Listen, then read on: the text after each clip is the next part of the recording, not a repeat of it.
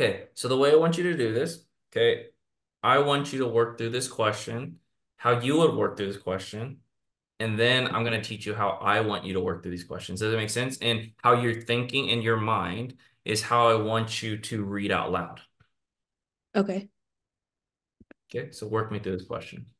Okay. So a 3-day-old male infant presents with poor urine output, a distended bladder on physical examination, and bilateral hydronephrosis on ultrasound. A voiding cystourethrogram is performed and shows a dilated posterior urethra with a tapering proximal to the membranous urethra. Which of the following is the most likely diagnosis? So I guess like the main terms or words that I would highlight would be poor urine output, distended bladder, bilateral hydronephrosis, the dilated posterior urethra as well. And I'm thinking obviously it's congenital disorder that would be causing hydronephrosis. So looking at the answer choices, I think epispadia is where you have like the opening. I'm guessing, I don't remember necessarily, from like the under portion of the penis, and then hypospadia is also another opening. So those might not necessarily be the best choices. Posterior urethral valves was what I was immediately thinking when as I was reading the question.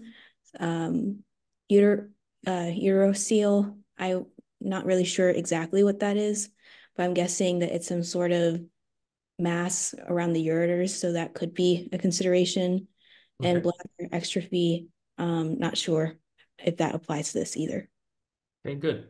So what answer would you choose in this particular question? Posterior urethral valves. Okay, good. All right, so I'm going to teach you how I want you to kind of work through this, okay? Okay. So I'm going to unhighlight everything. Okay. So number one, okay, I always want you to read the question first. Okay. Okay. The reason why I want you to read the question first is going to give you a good idea of what you're looking for while you're reading the case. Okay. So in this particular question, which of the following is the most likely diagnosis? So I know that it's a diagnostic question, right? So my mind is already kind of thinking that. Okay. Number two, okay, I want you to be thinking about or skimming the answer choices. Okay. When you skim the answer choices, I want you to start thinking, okay, what are we dealing with? So when I read this, right, I'm thinking, oh, this is some kind of renal question, correct? Renal or repro, right? Mm-hmm. Repro. Okay. Okay. Number three is I want you to read the case, okay, and highlight. Okay. Okay. And when you read the case and highlight, it's going to take some time, but I want you to be looking for things that are clinical. Okay. So 3-day-old male infant, that's going to be important because it tells you the age and the sex of the patient, which you can start narrowing down. What is the diagnosis, right? And then presents with poor urine output, a distended bladder, right? And then bilateral hydronephrosis on ultrasound, super important, right? So not peeing, bladder's descended, right? And then bilateral hydronephrosis, so meaning that kidneys are filling up with urine and blowing up. A voiding cystouregram is performed, and it also shows dilated posterior urethra with taper proximal to the membranous urethra. So these are all clinical things. So Mm-hmm. now, after you do that, number four, okay, obviously this question doesn't have it, but labs or imaging, Okay. okay. And if there are labs, I want you to highlight every abnormal lab. It shouldn't take you that long, 15 to 30 seconds, right? Of course, you're going to get faster and faster as you do it, but you need to highlight all the abnormal labs so that you can have more pieces of evidence to work with. Okay. And then if there's an image, whether that's a histology slide, whether that is a image like a CT scan or an MRI or anything like that, I want you to focus on what's most blaring thing that's wrong with the image. Does it make sense? Yeah. Okay. Okay, so usually it's in the center or near the center of the scan or histology slide, I would say. So that's something you can use as a test taking strategy, but just focus on the most blaring thing that looks wrong. Don't look at the specs that are on the corner of this, screen or things like that. I want you to look at what's most blaring, okay? Okay. And then last but not least, number five, okay?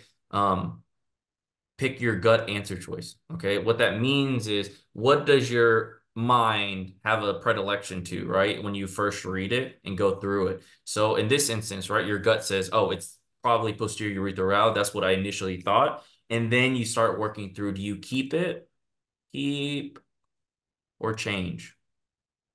Okay. That's kind of what I want you to be thinking about. Do you keep it or change it?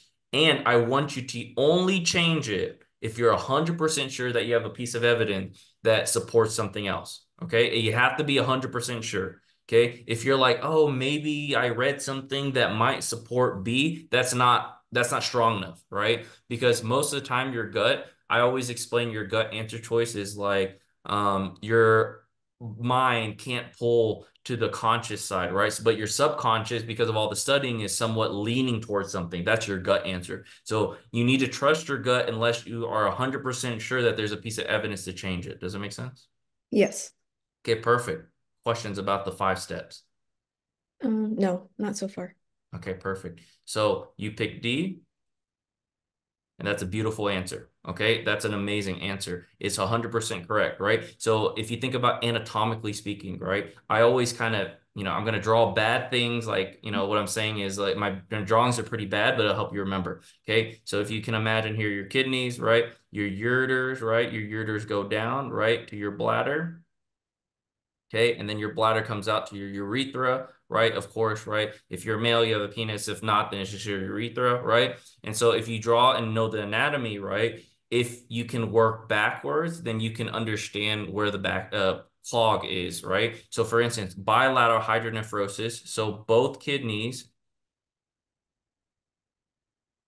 are dilated, right? So you have to know that it cannot be in a ureter because it wouldn't dilate the other one, right? If you're talking anatomically, right? And then also on top of that, right, a distended bladder. So the bladder is distended. So that means that has to be distal to the bladder somewhere here, right? Or here, right? So of course your posterior urethral valves, which is right here, if that is a little bit blocked, then all the urine, they didn't say it, but you would also have hydroureters, right? Meaning that your ureters are also dilated. Does that Mhm. make sense?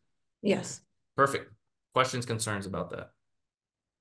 For bladder exstrophy, what is that? Yeah. So me, I don't remember what bladder exstrophy means. It means let's look it up. It might mean I think maybe let's see bladder exstrophy. Maybe the bladder's outside the body or something. Okay. Rare condition with those. Yeah. Okay. So outside the body, right? Okay. So one of the key things I like that you mentioned this, right? Um, is that on a test taking standpoint, if you don't know what it is, do not pick it. Yeah. Okay. Okay, that's my rule of thumb. The reason why is because just imagine if you're working with me through questions and I ask you, why did you pick bladder exstrophy? You wouldn't be able to explain your answer, right? So that's a bad answer choice. So never pick something you don't know. So that's a good test taking strategy, right? So Okay.